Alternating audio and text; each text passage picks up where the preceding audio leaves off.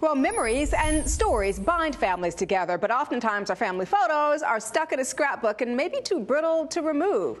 So how will you preserve and share yours? In today's My Life series, our lifestyle and crafts expert Kathy Peterson reveals how we can have lots of fun with genealogy and enhance and share precious photos with our family and friends. Welcome back. Good to see you, Kathy. It's good to see you. You are always such a pleasure because you've got such wonderful, wonderful crafts, and you kind of help people like me who are not kind of like you. I like to inspire people. Okay, so I'm going to be inspired this morning. So, and I'm inspired by what I see here. Tell me about some of these projects. How did you make them? Well, I actually made it with the FlipPal mobile scanner. Believe it or not, scanner. everything you see here, I scan things that you probably normally wouldn't think or consider scanning. Aprons, old documents like this, old pieces of lace, just really super simple to do. And then rather than destroying the document or the piece of lace, I've printed it out on paper and made an ornament. And great for parties. Isn't that clever? How about a gift topper? And you have a story behind it. You can say, this is a piece of lace from my mother, or this is an old document from my great-grandfather. I love Great that. way to share it and give a gift on top of a gift, I think that is so clever. Now, this scanner is so tiny. Very tiny. What makes it different from other scanners that are out there? It's very lightweight. It's lightweight. I throw it in my purse. It's cordless. It's portable. Very portable. You don't have to plug it into anything. It comes with 4 batteries. It also has this little SD card that slips in and out. Okay, all the software is on there, and that's where all your images are going to be stored. So it makes it super, super easy. Has a little simple little on-off button right here, and then all of a sudden your screen lights up so you can see what you're doing.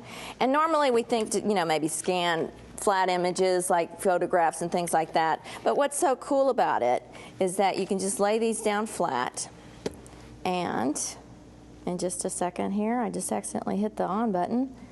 Just hit that, and it's going to scan it, and the images are going to show up on that little screen. There. So if you need to adjust it or do whatever, you have to. That is very, and what's very so clever. cool about it is that if you don't have an SD slot in your computer, it comes with this little USB. And you can also enhance your photographs. You can enlarge your photographs. You can print them 1 up, 2 up, and it's pretty much endless. And that's the Stitch thing them together, all kinds of. And that's the thing that I love. And I know you've been very busy lately because you've been touring with the Southern Women's Show, and I'm certain doing that has kept you busy, but sharing all of this with them, I'm sure has been so enlightening. Very, very enthusiastic. Very like, wow, I can't believe you made this from that. That sort of thing. This was my little apron when I was a child. This was yours? I was just when I was a wee little tiny girl.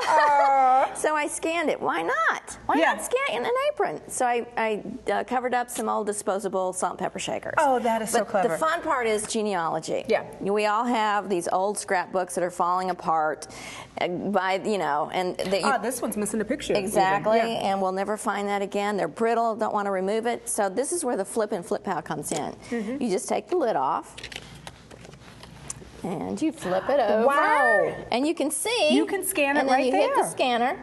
Let me turn it on again. So you never have to lose the picture at all. You don't have to risk tearing it by taking it out of its So I'm going to hit little scan. compartment Now there. it has a timer on here. Okay. So I can go 1 minute, 2 minutes, or 10 minutes, and I had it on 1 minute. That's why it turned itself off, so it saves the batteries. I love the idea of using it for genealogy, using it to preserve old photos, and it also can be a family affair because you can get your family involved in this as well. I can get my kids, my brood involved in this, so it really is preserving history. But what's fun is I was looking at those 3D objects. Okay. So what are these, Kathy? So these are my dad's medals from the Korean War. He was a Marine.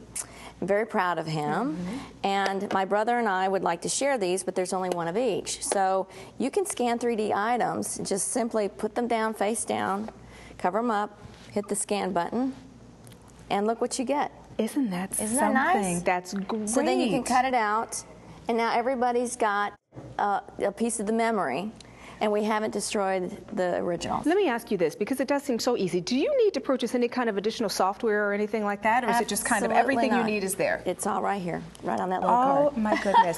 So here's the other question. I told you that I'm not craft kind of minded, but I do get a lot of inspiration from you.